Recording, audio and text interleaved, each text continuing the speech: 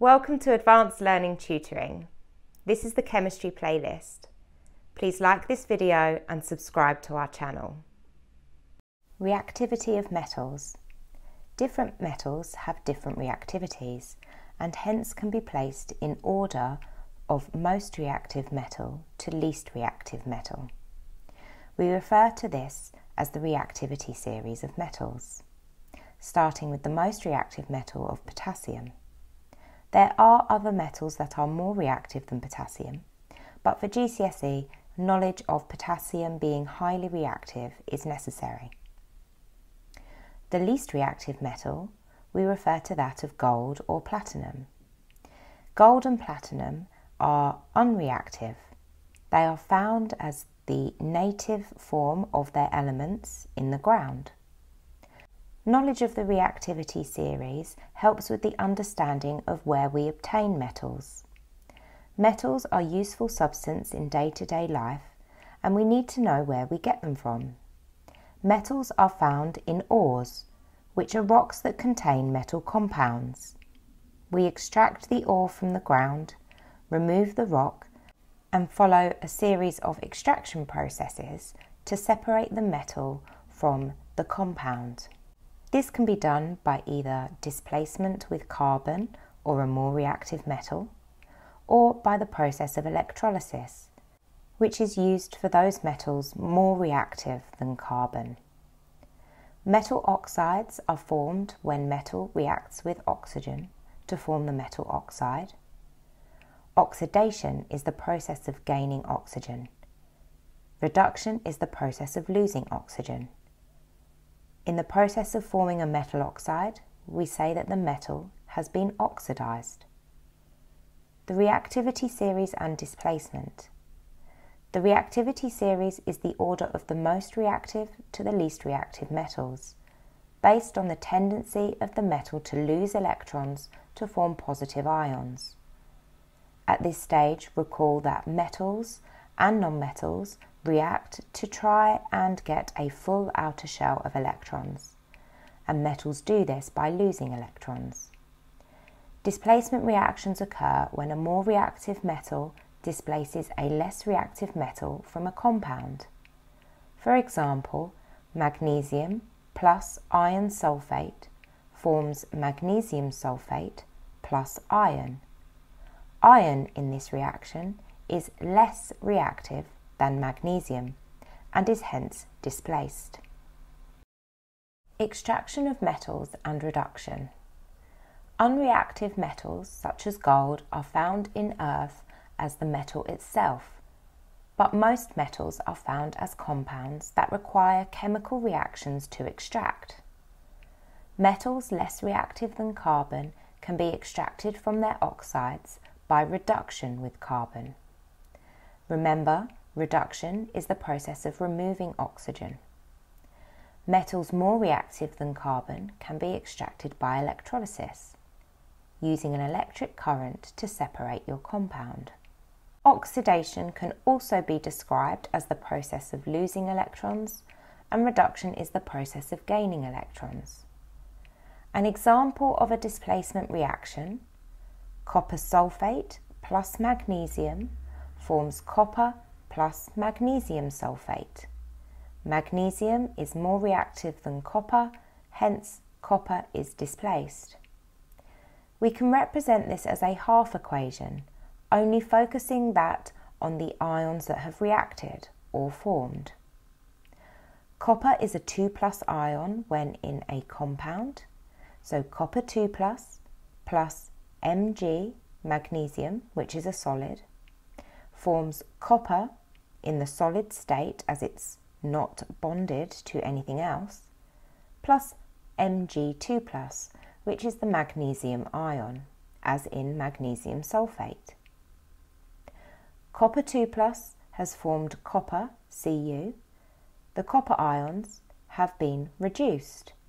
The copper 2+ ions have gained electrons to form copper, and the magnesium metal has been oxidized as it's reacted and lost electrons to form the Mg2+ ion. Reactions of acids. Acids typically take place in neutralisation reactions, where you either add an alkali or a base to neutralise an acid. To define an acid, we think of examples of common acids found in the lab: hydrochloric, HCl, sulfuric, H2SO4, and nitric acid, HNO3. The common ion that links all of these acids is the hydrogen H+ ion. By definition, all acids form H+ ions in aqueous solution. These can be neutralised with the addition of an alkali or a base, which are found at the opposite side of the pH scale, to form a neutral solution of pH 7. Acids react with metals to form salt and hydrogen. An acid plus metal forms salt plus hydrogen gas. This is an example of a redox reaction. A redox reaction is one in which both oxidation and reduction take place. The more reactive the metal, the more vigorous the reaction. We would see this by more hydrogen gas being released.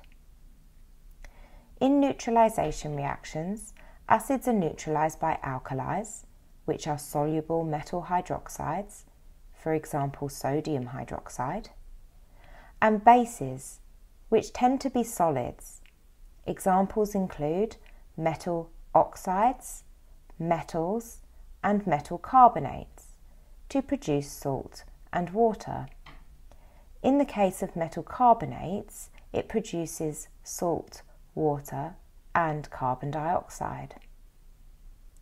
To name the salts formed when acids react with either alkalis or bases, it all depends on the acid used. Hydrochloric acids form chloride salts, sulfuric acid forms sulfate salts, and nitric acid forms nitrate salts.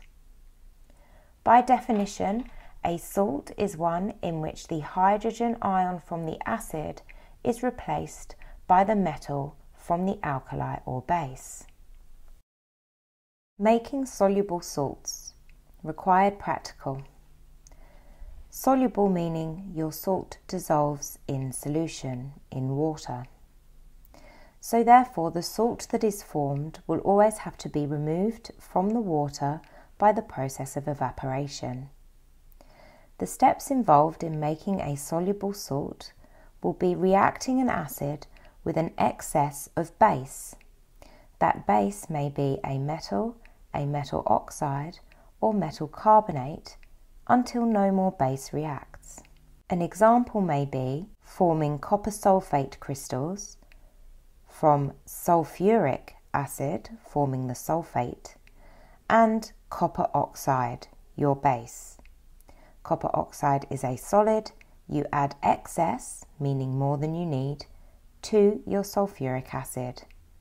Put the sulfuric acid in a beaker, add your excess base with a spatula until no more dissolves. Then we want to filter this. We filter the mixture through a filter funnel using filter paper and a conical flask. Collect the filtrate, which is the solution left behind, which should just be your copper sulfate solution, as you will be removing any unreacted base. Heat the solution to start evaporating the water. Use a Bunsen burner, heat up a beaker of water, place an evaporating basin or evaporating dish on top of the beaker of boiling water. In the evaporating basin, you add your copper sulfate solution or your salt solution. Heat until the majority of the water has evaporated off. Turn off the heat and leave to crystallize. Leave to crystallize in a warm, dry place, for example near a window. pH scale and neutralisation. The pH scale is a measurement of how acidic or how alkaline a solution is. The H in the pH refers to the hydrogen ion concentration. All acids produce H+ ions in aqueous solutions. Alkalis produce hydroxide, OH- ions in aqueous solutions. pH can be measured using universal indicator or a pH probe. The ionic equation for neutralisation is H+ plus OH- forms H2O. A strong acid is completely ionised in aqueous solution. For example, hydrochloric, nitric and sulfuric acids are strong acids. Strong acids have a pH between 0 and 3. A weak acid is partially ionised in aqueous solution. This means not all of the H+ ions in the acid are dissociated from the rest of the compound. Examples include ethanoic, citric and carbonic acids. Weak acids typically have a pH between 4 and 6. As the pH decreases by 1 unit, for example going from pH 2 to pH 1, you've made your acid stronger, the hydrogen ion concentration increases by a factor of 10. An example, a pH of 1 gives a hydrogen ion concentration of 0.1 mole per decimeter. As you increase this pH to pH 2, therefore making it a weaker acid, the hydrogen ion concentration will decrease. pH of 2 has a hydrogen ion concentration of 0.01 mole per decimeter. You have decreased your hydrogen ion concentration by a factor of 10 as you are increasing the pH from 1 to 2, making it a weaker acid. Titrations. Titrations are a method used to calculate the concentration of an unknown acid or alkali when you know the concentration of the other acid or alkali in the reaction. It involves a neutralisation reaction between your acid and alkali. To determine when a solution is neutral, you would use an indicator. The indicator used in titrations is typically phenolphthalein. Phenolphthalein is pink in alkali solutions and colourless when neutral. The method for a titration involves the use of a burette, which is a measuring equipment used to measure volume, a pipette. Now this is a glass pipette that is a more accurate way of measuring volume versus a measuring cylinder, and a conical flask. Use the pipette and pipette filler to add 25 centimetres cubed of alkali to a clean conical flask. To this, add your indicator of phenolphthalein. A few drops are used. Place the conical flask on a white tile so you can see the colour of the indicator more easily. Fill the burette with acid and note the starting volume. Slowly add the acid from the burette to the alkali in the conical flask, swirling the conical flask to mix, allowing all of the reactant particles to react. Stop adding the acid when the end point is reached and you see the appropriate colour change. Note down the final volume reading. This will be your rough titer. Following this, you repeat the above steps. When you near the rough titer volume, you start turning your burette so that you add the volume of the acid dropwise. This gives a more accurate reading of volume. You're then able to take an average, a mean calculation of the titer volumes you have added, thus getting a consistent reading. You will use the concordant results, which are those results that are within 0.1 centimetre cubed of each other, to calculate the average volume required. Titration calculations. 27.5 centimetre cubed was your average titer measurement of the volume of hydrochloric acid required to neutralise 25 centimetres cubed of sodium hydroxide. 27.5 centimetres cubed of 0.2 mole per decimetre solution of hydrochloric acid is needed to titrate 25 centimetres cubed of sodium hydroxide solution. What is the concentration of the sodium hydroxide solution? Step 1. Convert all volumes to decimetres cubed. A reminder, 1 decimetre cubed equals 1000 centimetres cubed. 27.5 centimetres cubed divided by 1000 gives a volume of 0.0275 decimetres cubed of hydrochloric acid. 25 divided by 1000 gives a volume of 0.025 decimetres cubed of sodium hydroxide. Step 2. Calculate the number of moles of the substance where the volume and concentrations are known. We know the concentration of hydrochloric acid, therefore we can calculate number of moles of hydrochloric acid. Number of moles equals concentration times volume. The moles of hydrochloric acid is 0.2 multiplied by 0.0275, giving us 0.0055 moles of hydrochloric acid. Looking at the balanced symbol equation, we understand that hydrochloric acid and sodium hydroxide react in a 1-to-1 ratio, meaning the moles of hydrochloric acid will react with the same number of moles of alkali, sodium hydroxide.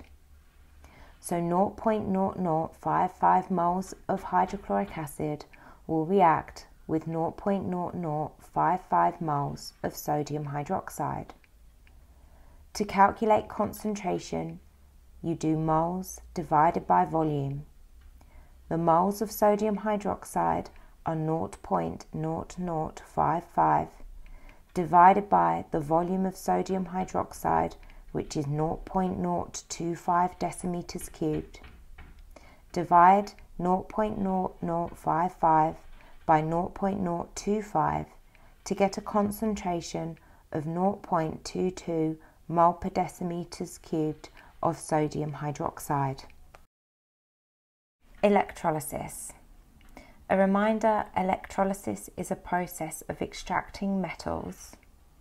These are for extracting the metals that are more reactive than carbon on the reactivity series.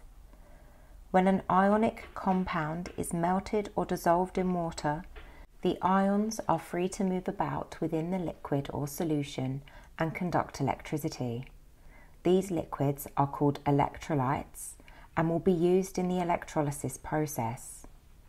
We must use an ionic compound, as an ionic compound is made up of metal and non-metal ions. Passing an electric current through the electrolytes causes the ions to move towards the electrodes. Electrodes are substances that conduct electricity. They will be conducted to a DC direct current power supply and dipped into your electrolyte. Positively charged ions move to the negative electrode, the cathode, and negatively charged ions move towards the positive electrode, the anode. At the electrodes, ions will gain or lose electrons to produce the elements. When a simple ionic compound, for example lead bromide, is electrolyzed in the molten stage, molten meaning melted, using inert electrodes, inert meaning unreactive, the metal, lead, is produced at the cathode and the non-metal, bromine, is produced at the anode. Metals can be extracted from molten compounds using electrolysis. Electrolysis is used if the metal is more reactive than carbon. Large amounts of energy are used in the extraction process to melt compounds and produce the electrical current, which may be seen as the disadvantage of electrolysis. Aluminium is a really useful metal that is manufactured by the process of electrolysis, using a molten mixture of aluminium oxide and a substance called cryolite, using a carbon anode. Electrolysis of aqueous solutions. These are those when the electrolyte is in an aqueous solution. So you have dissolved your ionic compound in water, meaning not only do you have the ions from your ionic compound, but you also have the ions in water, H+ and OH- ions. The ions discharged when an aqueous solution is electrolyzed depend on the relative reactivity of the elements involved. So you have your ions from your ionic compound, the metal and the non-metal ion, and also the ions H+ and OH- from the water. At the negative electrode, the cathode, hydrogen is produced if the metal is more reactive than hydrogen, and we see this from the reactivity series. At the positive electrode, the anode, oxygen is produced unless the solution contains halide ions. Then the halogen is produced. This happens because in aqueous solution, water molecules break down, producing the hydrogen and hydroxide ions that are discharged. Half equations can be used to represent the reactions that take place at each electrode. At the positive electrode, the negative ions are attracted and lose electrons. At the negative electrode, positive ions are attracted and gain electrons. To note, oxidation is the process of losing electrons, and reduction is the process of gaining electrons. Therefore, at the negative electrode, where the positive ion is attracted, you will be gaining electrons, and this process will be reduction. At the positive electrode, ions will lose electrons, and this process will be oxidation. The electrolysis of molten aluminium oxide and cryolite. We use molten aluminium oxide as opposed to aqueous aluminium oxide, as if we use aqueous aluminium oxide, hydrogen gas would be produced at the negative electrode in place of aluminium. The whole point of the electrolysis of aluminium oxide is to obtain pure aluminium. Hydrogen would be produced because aluminium is more reactive than hydrogen. Therefore, we melt aluminium oxide. As aluminium oxide is an ionic compound, it has an incredibly high melting point, which is why we use a substance called cryolite. This lowers the overall melting point of aluminium oxide so you can melt at a lower temperature. To note, we need the electrolyte to be molten so that the ions are free to move to conduct electricity. A carbon anode is used. Now this carbon anode is formed of graphite. Graphite is an allotrope of carbon that conducts electricity. During the electrolysis of aluminium oxide, aluminium ions, aluminium 3+ ions, are attracted to the negative electrode. Here they will gain 3 electrons to form aluminium, which is a solid. This process of gaining electrons is called reduction.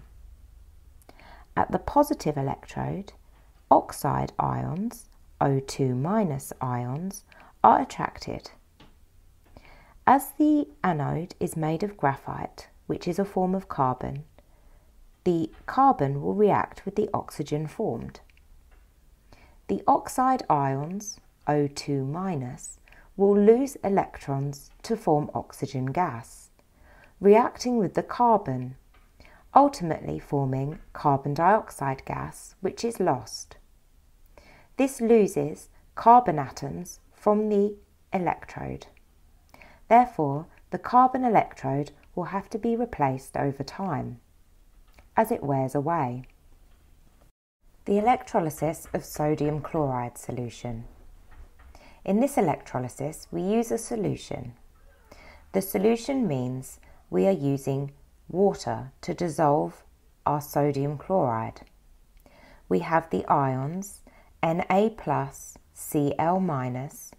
from the sodium chloride, and also H+ and OH- from the water. These ions are in the electrolyte. At the positive electrode, chloride ions are attracted. Cl- ions lose electrons to form chlorine.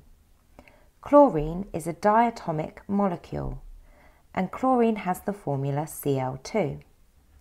At room temperature, chlorine is a gas.